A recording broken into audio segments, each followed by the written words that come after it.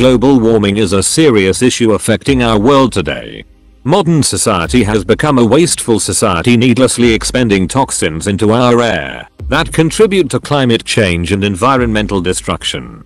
Coal-burning power plants and automobiles are the top 2 contributors to global warming. The weight of carbon dioxide pollution these 2 sources release are in the billions of tons.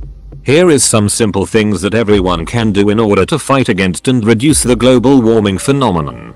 There are lots of ways to stop global warming. Today I tell you best 9 of them. Number 9. Drive a fuel-efficient car. A car is the second largest cause of global warming today. Not only the production of a car itself is wasteful, but the fuels, oil, and electricity needed is wasteful.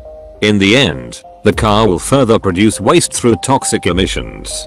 Making the choice to drive a fuel-efficient car will aid the environment in less toxins, thereby reducing your carbon footprint. Number 8. Reduce, reuse, and recycle.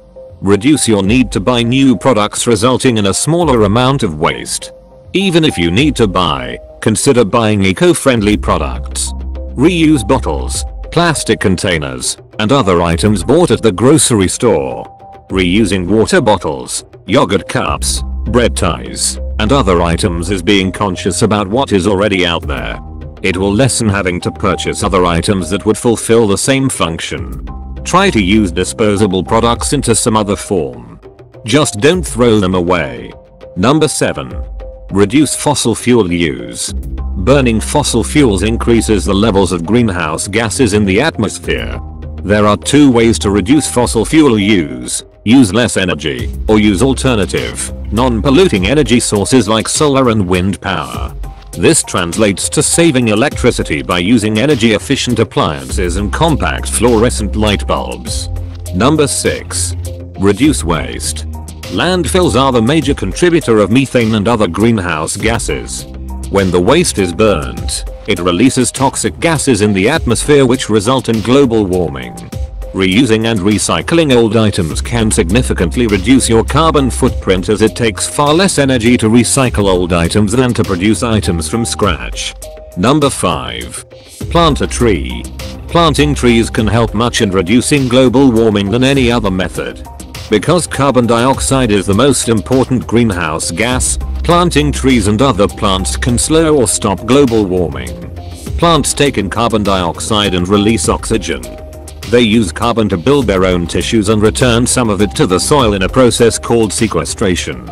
Deforestation of rainforests is a large contributor to global warming and CO2 emissions.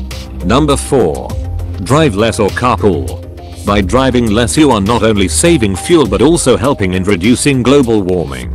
Also, look out for other possibilities. For example, carpooling. If you have colleagues who live in the same area, then you can combine trips. If you need to go to a local market, then either walk or go bicycle. Number 3. Turn off electronic devices. Turn off electronic devices when you are moving out for a couple of days or more.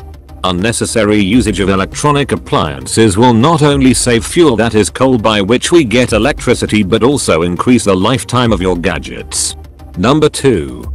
Avoid products with lot of packaging. Just don't buy products with a lot of packaging.